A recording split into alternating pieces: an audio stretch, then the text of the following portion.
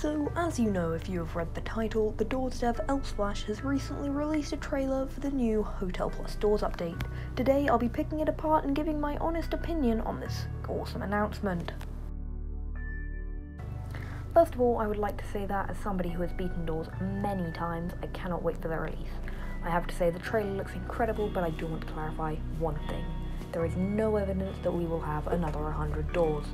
While some seem to believe that we are getting the mines update as we go down into a mine at the end of the game when we fall down the elevator shaft, we have been confirmed that this is not the case. The devs instead seem to be focusing on the current state of the game and adding items and also other interesting features that we will be covering in today's video.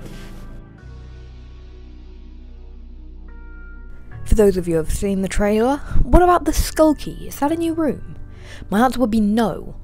Unfortunately, I highly doubt. If you look, it looks like it's very much the same hotel.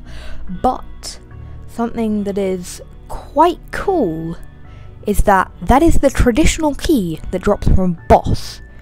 Are we going to get a fight in the game? I don't know. Is that the key that unlocks a fight? I don't know.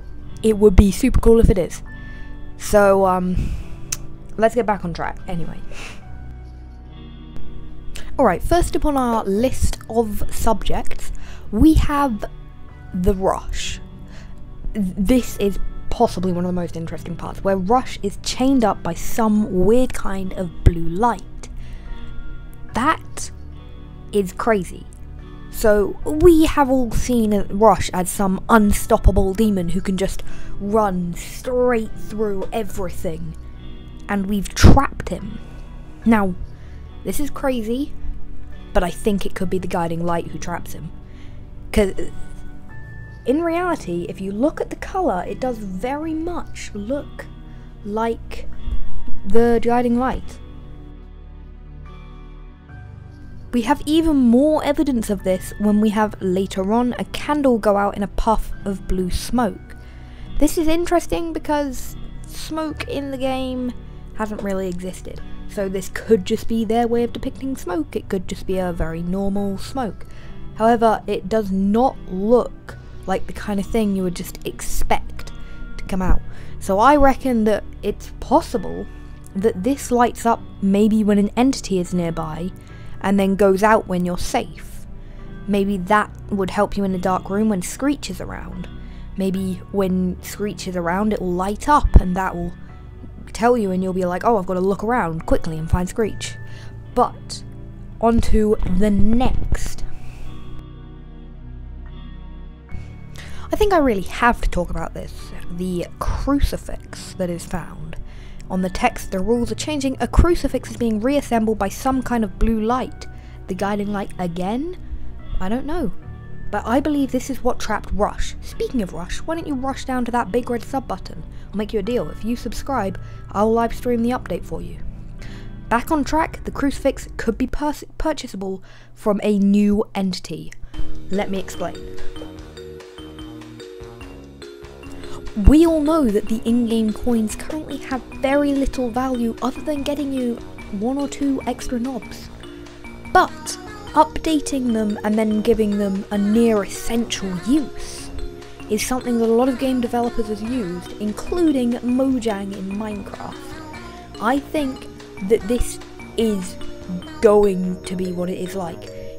It could not be. It could be that you purchase some other item. It could be that it's not even in the game. But honestly, if you're watching this, I would love to see some new kind of entity coming in to, you know, bulk out the game a little bit. Now we're on to an almost debate, basically. You can debate this in the comments. The release date.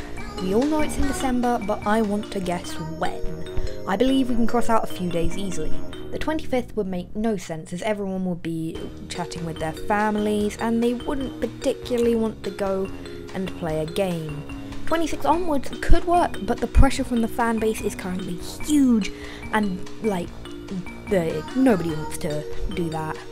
But please don't feel pressured by the fan base. You need to take your time. You saw what happened to Minecraft. So I'm just going to take a middle ground with the days we've crossed out. I'm going to go with the 12th. I think it works fairly well, but in reality could be absolutely anything. So our final topic is a thanks to the LSplash creator team. We all enjoy the game if you're watching this, and greatly appreciate the time and effort that you put into these projects. I would also like to say that all of the music is amazing. I've selected my favourites to put in the background of this very video. The entire team puts in so much effort and it really shows. And on the subject of thank you so much for watching, and I'll trail you out with some more of LSplash.